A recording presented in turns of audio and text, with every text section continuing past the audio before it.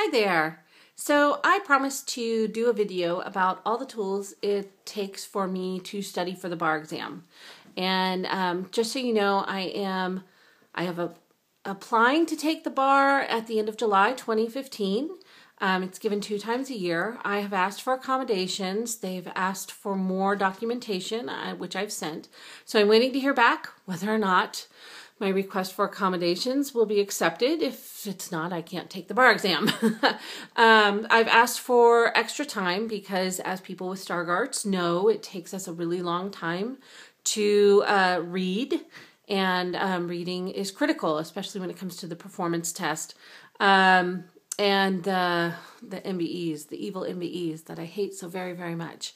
So anyway, I wanted to show the tools that it takes for me to study for the bar exam and to take the bar exam, and some of the accommodations I'm asking for are inherent in this video. So one of the things I use, which I've shown before, and I'm doing this all by myself, is my desktop reader here. This is Command Station here, and there we go. This desktop reader, mine is by Humanware, but there's lots of different versions. You can move it around, you can lift it up and down. You can change it to white on black, black on white, or color. You can put lines, you can move those. You can put boxes and move those. I don't really use any of that stuff that much. And you can magnify, of course, super huge, or that's the smallest it gets. I stay at about there. It's got an XY table, and I can read super fast on this. This is about $3,000. It is not portable, but I like the Humanware one because it was HD at the time. Right now they have a couple of ones that are HD. I like the crispness. If I'm looking and trying to see in my periphery, I want it as crisp as possible. Anyway, so that is my desktop reader that is being attacked by my cat. Anyway, the other thing that I use to study for the bar, and I think I've shown these before too, is I use this is by Enhanced Vision. It's called the Pebble. This is the smaller version. I don't think they actually use this one anymore. But you can see it magnifies things, and it would magnify the book. So see that. It has a little handle on it. Let me try and do all this with one hand. There you go. See, little handle. Ta-da. Oh, that's probably not helpful. So that is the Pebble. I use that if I'm like going to the library, or if I'm in the store and I need to see something. It's handy out and about. There's also the Amigo, which is kind of a bigger version of the Pebble. Enhanced Vision also sells that. I like that. Both of those are really hard for me to track the lines when I'm going back and forth. So I don't use them a whole lot, but they are helpful on the go. Other bar prep study tools, I use a lot of audio CDs. Since my vision has degenerated, my hearing and my ability to remember what I hear has grown. So I listen to a lot of CDs. I take notes on audio CDs. I use a lot of Sum and Substance and Masterclass. You can also get those on your iPhone or iPad. But this is my new baby. Where is it? There it is. This is the Visio Book. And again, I'm going to try and do this with one hand. I don't think I'm going to be able to. So hold on. It's the size of a laptop. It's actually a little bit bigger. And this part I think I can do with one hand. It just unfolds. And what I like about this, it's not like the desktop readers that you can get that you have to unpack and plug in. This is portable. I think the battery lasts about 5.5 hours. You can turn it on, and boom, you have a portable desktop reader.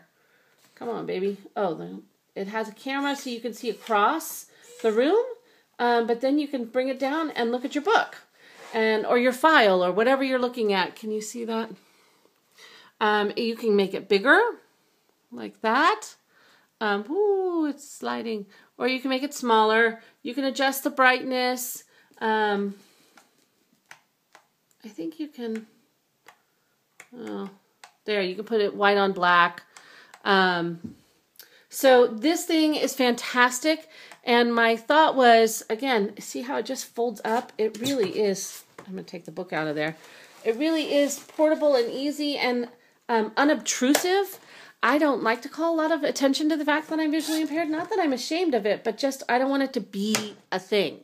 So when I go into a courtroom or if I'm doing depositions or something, I don't want to draw attention to myself. I just want to be able to look competent and like I got this. So so that's what I use there. The other thing I use is Barmax, and Barmax comes on, you can load it onto an iPad. It's only Apple format or Macintosh or whatever, Apple. And it comes on, you can put it on your iPhone or an iPad. It is relatively cheap, and as we all know, the see, I can do this one-handed as well. You can, it's so disability friendly because you can just do the 3-finger tap and slide, and look how big you can make that lettering. It's pretty awesome. The other thing is it has an audio lecture. I've also taught law in several law schools. So you can listen to that. You can put it on headphones. You can take it with you everywhere. I know some people who have just studied with Barmax and they love it. It has a pretty decent pass rate. But I am going to use Barmax. I have a friend actually who just took the bar and she's going to get her results in a week. She studied with Barmax, Adaptibar, and baressays.com, I think, were her 3 tools. I'm going to use Barmax, Adaptibar, and Themis Bar Review.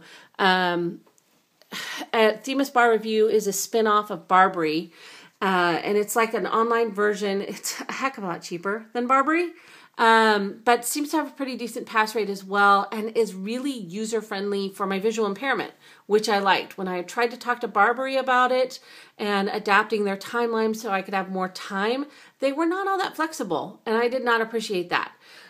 So you also know how, let's see, I want to show you, we know that the Mac is really user-friendly. I have to use 2 hands here. If I push down a function key and slide up, I don't know if I can do that, with 2 fingers. Here, I'm going to do it while you're not looking. Don't look. I can make everything really large on my Mac. So see how big it gets? I can make it even bigger. The other thing I like about Mac is it's disability built-in friendly. And although they've screwed up their new version of Pages, so now you have to go to Edit and Speech and make it talk to you. Ladies and gentlemen of the jury, this has been quite the journey. You can use speech to text or text to speech. To take action. And that to me is really helpful because I read so slowly. So for like Adaptibar, the performance test, anything I can get on my computer, and I have a MacBook Pro that does all this, then I can have it read to me, and that is so much faster. I can hear it so much better. That was actually my saving grace for taking the MPRE, the legal ethics exam, was the fact that I could make it read to me. The other thing I use Drag and Dictate, and I use a headphone, and that's how I take notes. That's how I make my outlines, and also I use it to write my essays. The other thing I do, which is visually impaired friendly, which I've learned, is I use multiple colored pens. So for me, because of quick reference, one of my biggest fears was, what if I can't see my notes and I'm in court and I need to reference something real quick? So I'm going to show you, I use different colors. So these are all different witnesses for a trial, the mock trial that I'm doing, and they're all in different colors so that I can quick reference notes I took about them, and I can do that. Different classes are different notes, different subjects are different notes. I use different color highlighters, so I'm a very colorful person. And I use a lot of that stuff. I also use a lot of flags and tabs to see quick notes and quick references, and I think that's going to help me when I do become a lawyer, be able to make quick references. I will tell you guys, if anyone's visually impaired and thinking about going to law school or is in law school, one of my professors is an assistant DA in LA County, and he said out of 25 assistant DAs, 2 of them are legally blind. So there are jobs for us out there. He said the private sector is a lot harder, But working for the county and the state, you get assistance, the whole thing. I don't know, where I'm going to end up, but that gave me a lot of hope. A lot of hope. And he said a lot of them use a lot of assistive technology. One guy has one guy who just follows him around and reads to him and whispers in his ear all day. So that would be really cool. Anyway, so those are the basic tools I'm using in order to see, not just to do law school, but also to take the bar exam. I need to be able to use the text-to-speech. That's one of the accommodations I requested. I also need to be able to use the ability to magnify. So they have to work that out with the software company, ExamSoft.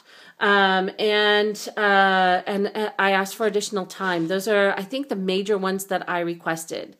So that's what it takes for me to study for the bar exam and to take the bar exam. If anyone has any questions on the technology, none of this is cheap. Obviously, it's all pretty pricey in various levels. It is not cheap to be a blind lawyer, but that's what it takes. So that's it. I hope you all have a wonderful day, and I will catch you all on the flip side. Bye.